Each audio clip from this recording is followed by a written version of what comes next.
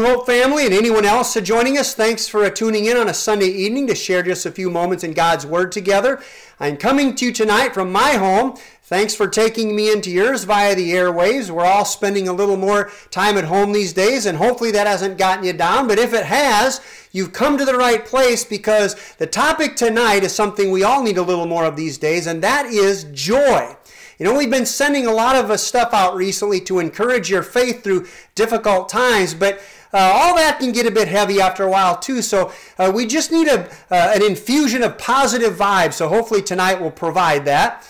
But in a time when people are faced with a lot of anxiety and uncertainty and things are changing from day to day, how can we maintain or even gain a greater sense of joy? Well, let's go to what is hopefully a prime source of joy for you, as it is for me, and that is the truth we find in God's message to us in the Bible. And we're going to look at some things from the New Testament letter to the Philippians. So if you got your Bible, turn there with me to Philippians. Because one of the overall themes of this letter is joy. And that's extremely significant if you consider the circumstances under which Paul wrote this letter. Paul was a pioneer missionary to help establish the church in the Roman world at that time. And his letter to the believers in Philippi was written from prison. And he was there because he was preaching about Jesus. Now, people to this day write a lot of letters from prison. They write to loved ones. They write to their lawyers, to their congressmen. They may write to colleges or whatever. They might be appealing their case or complaining about the conditions or just getting stuff to keep them occupied while they're confined. But whatever they're writing, it's probably not conveying a sense of joy. I can tell you, if I were in prison, especially for doing God's work, and there's a lot of places in the world where that could happen, I'll just be honest with you, I'd probably be ticked off, maybe despondent, and just venting to God about the injustice of it all, and why me, and what did I do to deserve this, and just struggling to find joy. But Paul, who had not only been thrown in prison, but had been beaten beforehand, and now was chained inside, was still expressing joy. In fact, it was within that Philippian jail that the story you heard of Paul and Silas, who sang hymns at the midnight hour, and all of a sudden an earthquake came and a jailbreak, and before all was said and done, Paul had a chance to lead the prison guard to Christ. But it all started with expressing joy. And that's the power and influence that godly joy can have. We're going to look at that in just a moment, about the power and strength of joy. But first, let's back up just a second and define a couple things. You've probably heard someone try to define joy or the difference between happiness and joy by saying that happiness depends on circumstances, but joy is deeper than that. Or happiness comes from outward things and joy from within. Well, I'm not going to get caught up in semantics, because the Bible uses happiness in a deep way as well. In fact, when the Bible uses the word blessed or blessed, like Jesus did in the Beatitudes, blessed are the poor in spirit, blessed are the peacemakers, that word blessed could be translated happy or fulfilled. Because when your happiness or joy comes from God, it won't depend on circumstances. And that's why Paul was able to be joyful from a jail cell.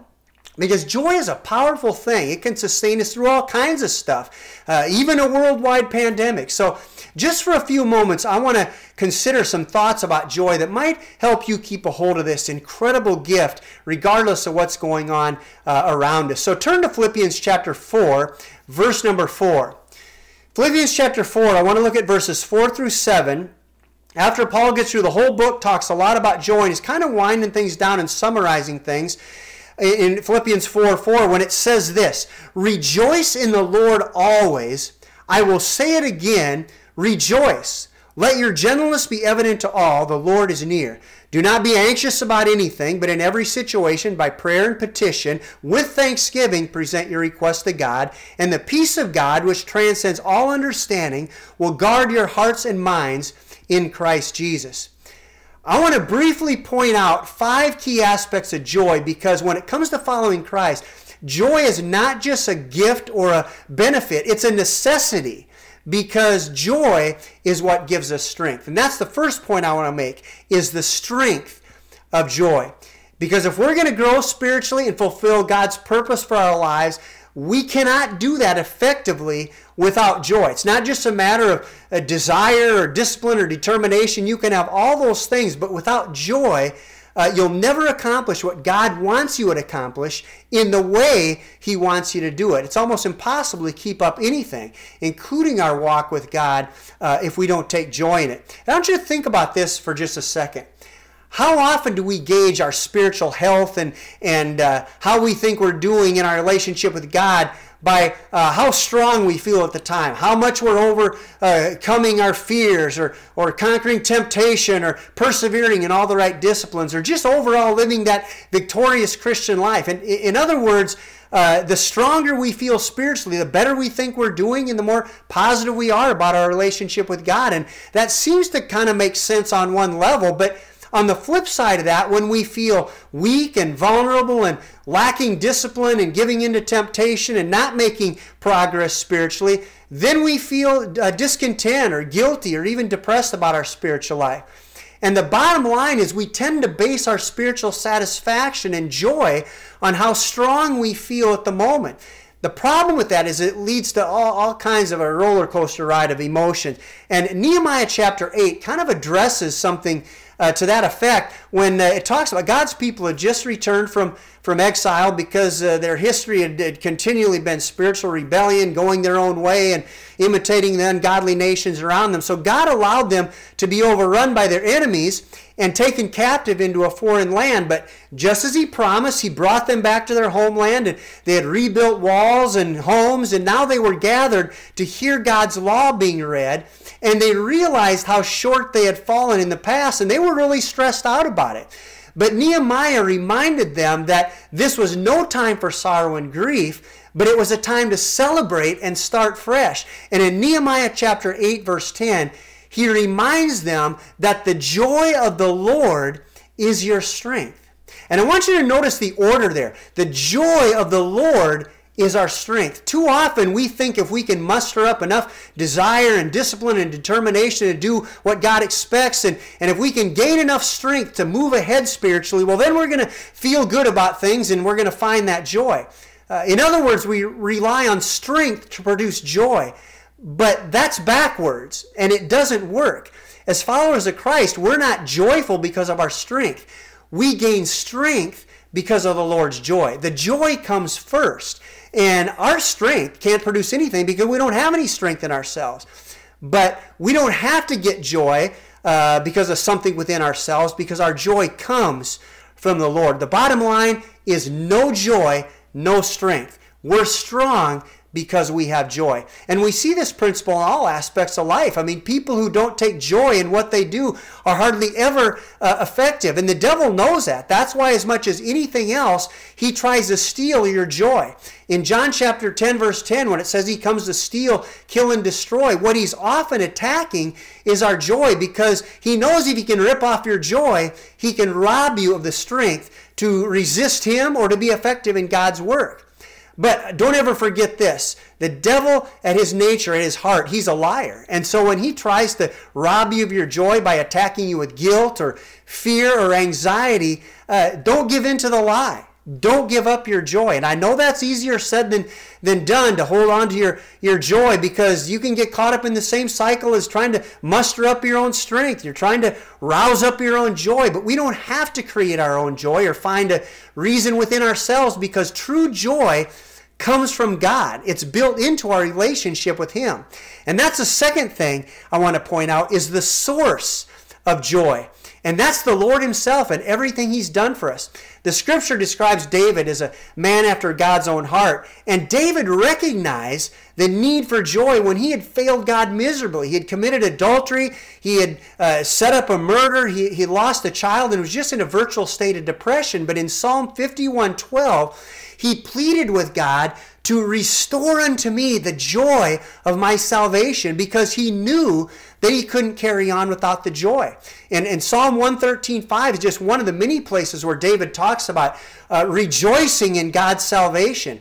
The writer of Psalm 66:6 says the same thing about rejoicing in God. And even Mary, the mother of Jesus, after the angel had come to her and revealed that she would give birth to a Savior, and she was visiting her cousin Elizabeth, who would give birth to John the Baptist, and the Spirit of the Lord came over Mary, and she kind of prophesied in a song and said, I will rejoice in God my Savior. You see, joy doesn't come from what we do or don't do, or how strong or successful we feel. True joy as a follower of Christ comes from what God has done for us. And I want you to just think about that for a moment. If you find yourself struggling to keep a hold of your joy, the fact that the God of all creation wants you to know Him personally and gave His Son to make that possible. And if you've entrusted your life to Him, you are forgiven, you're free, you have a fresh start. You're unconditionally loved and accepted, which is something that everybody's looking for. You have all access to the God, the creator of the universe, anytime, anywhere. He's restored your ultimate purpose in life. And no matter what happens, you have the undeniable hope of spending eternity with God. Man, I don't care how we feel, we have every reason to be joyful. And because God doesn't change, none of those reasons for joy change, and so our joy doesn't have to rely on shifting circumstances or things of life that we have or don't have. And that's why you see some of the most joyful believers in places where they have virtually nothing in the material sense, because they don't rely on those things like we tend to. Their joy is based solely on their relationship with Jesus. And because of that, it doesn't fluctuate with emotions and circumstances and surroundings, or what others think or do. And that kind of outlook frees people to have joy all the time. And that's the third point I want to make, is the situations of joy. When can we have joy? Where can we have it? Well, Philippians 4:4 pretty much sums up the when it says, rejoice in the Lord always. I say it again, rejoice. And Psalm 66:11 pretty much sums up the where, because it talks about being filled with joy in God's presence. Where is God's presence? Everywhere, at all times. So anytime, anywhere is an occasion for joy. The only time when really we don't have full access to joy is when we're purposely doing things that the Bible talks about, grieving the Holy Spirit. If we're doing things and thinking things and going to places and treating people in ways that don't please God, then yeah, we're going to be unsettled and discontent. But as long as we're trusting Jesus and doing things He desires, you have absolutely no reason to lack joy, because it's not about you or me. It's about Him. And if you feel your joy waning at times, then check your focus. Is it on yourself? Is it on your situation, your needs, your problems? Or is it on God as the one who can solve those problems and meet those needs? Or is it on how we can help and benefit others? Because one of the ways that God continues to enhance our joy is by providing opportunities to help and encourage other people. Because people who are focused on themselves are always going to lack joy. But we all heard the biblical adage that it's more blessed or more joyful to give than to receive. That's when we find fulfillment as followers of Christ, because that's when we're truly following Jesus' example. Luke chapter 22, verse 27 says that Jesus was among us as one who serves. And that's the fourth point I want to make, is the service of joy. Philippians chapter 2, verses 3 through 5, one of my favorite passages of Scripture. Philippians chapter 2, verse 3 begins, don't do anything out of selfish ambition or vain conceit. Don't do it for yourself, but rather in humility value others above yourselves, not looking to your own interests, but each of you to the interests of others. In your relationships with one another, have the same mindset as Christ Jesus. And what was that mindset? It goes on after that to describe how Jesus put aside His own prerogatives to provide the only solution to our sin problem. And in so doing, He made the only way for us to have a relationship with God. And just as He gave Himself to solve our biggest need, He wants us to follow that example and to help meet others' needs. You know, before Jesus died, He shared a Last Supper with His disciples, and at that time He performed one of the lowest acts of servanthood when He washed their feet. But He did that as an example of what He expected of them to serve each other. So if you're lacking joy, try serving others. that's when we find purpose and fulfillment. That's when we're being more like Jesus. In fact, when we serve others and meet their needs for Jesus' sake, we're actually serving Jesus himself. In Matthew chapter 25, one of the few passages in the scripture that talks about what it's all going to come down to on that day, on that judgment day. Now, we're not judged by our works. We're saved by our relationship with Jesus, but the Bible does make it clear that we are judged and evaluated during that time by the things that we've done or not done. And Matthew chapter 25 makes that clear when he separates people, and those he calls into his eternal reward and to share the joy of the Lord. He says to them, when I was hungry, you gave me something to eat. When I was thirsty, you gave me something to drink. When I was sick and in prison, you visited me. And when I was naked, you clothed me. And they said, Lord, when did we do all these things? And he said, as much as you have done it to the least of these, you've done it to me. And you want to do something directly for Jesus? I mean, your hand to his?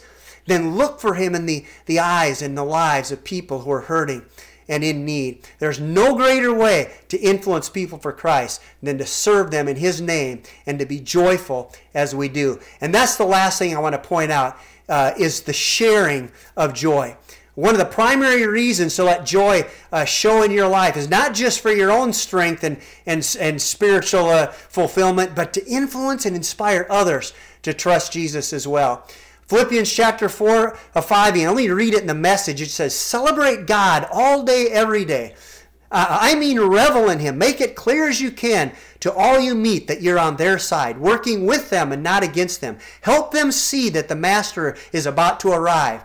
He could show up at any minute. And all that is essentially talking about how joy can be one of the most effective means of witnessing for Christ. Nothing that we have spiritually is meant to keep to ourselves. Just as God is a giver, he wants us in turn to share all he gives us. And that certainly applies to joy, because that's one of the primary things that all people are searching for. So when it comes to joy, we need to show it. We need to share it. Listen, if people don't see joy in us, then why in the world would they want what we have?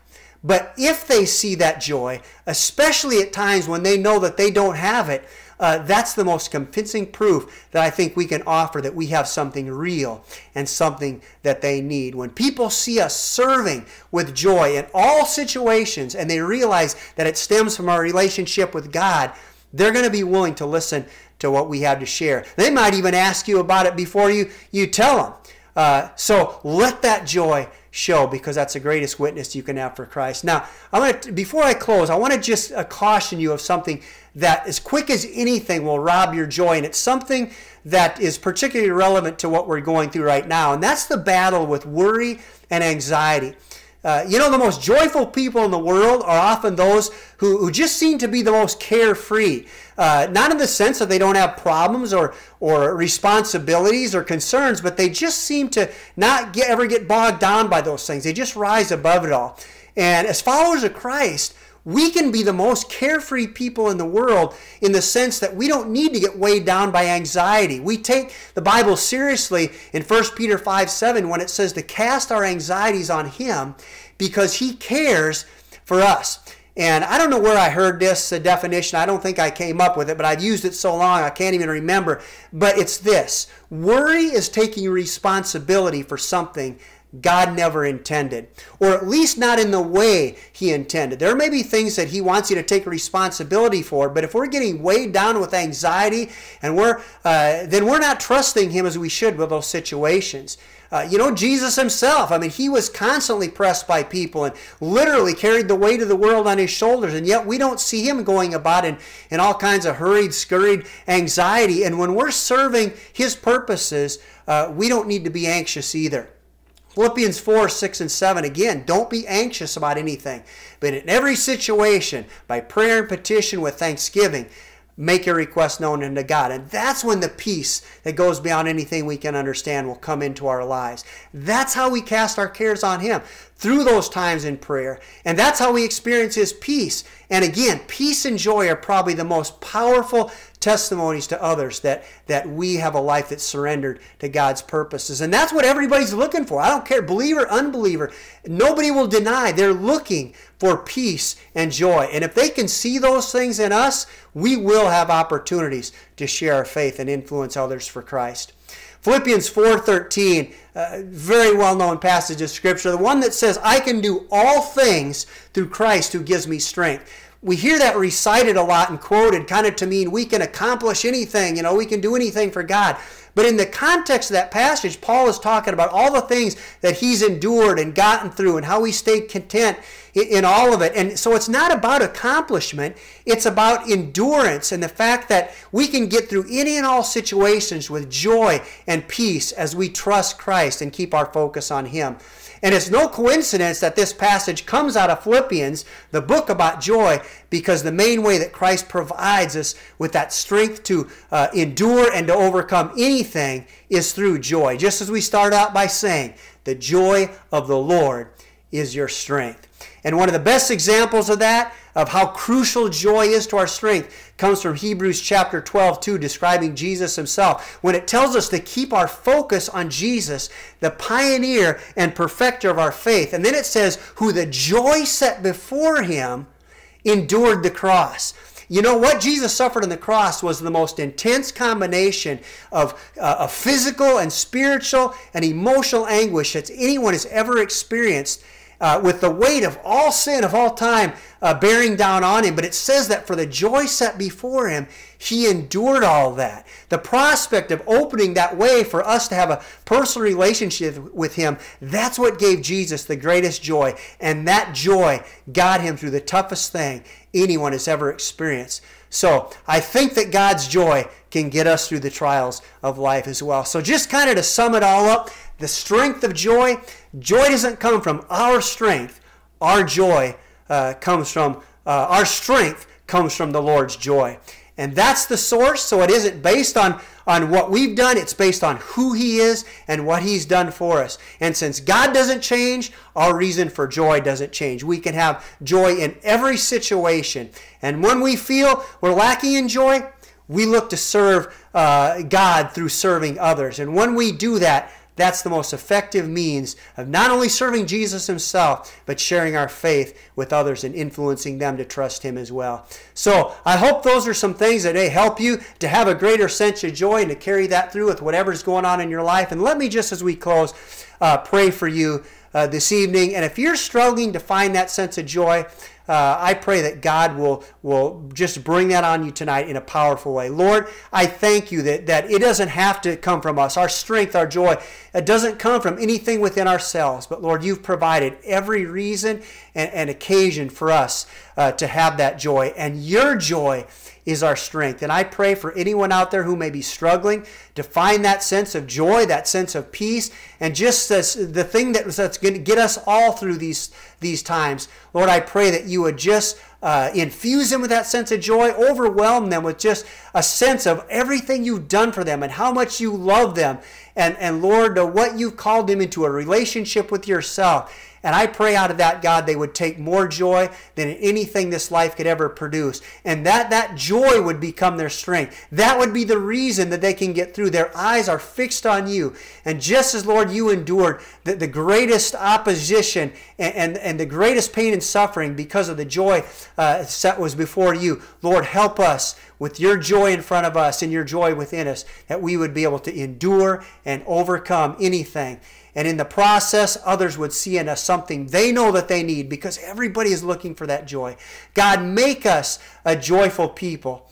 Lord, never let that joy leave us. And I pray that in all circumstances, you will give us a joy that just is undeniable. We'll give you glory for how you use us and how you impact others through us because of that joy. We pray these things in Jesus' name. Amen. So go throughout the week, tonight, whatever you do it with a sense of joy, and let others see that we've got something real, that's something undeniable, something they need, and that is the joy of the Lord. And let the joy of the Lord be your strength.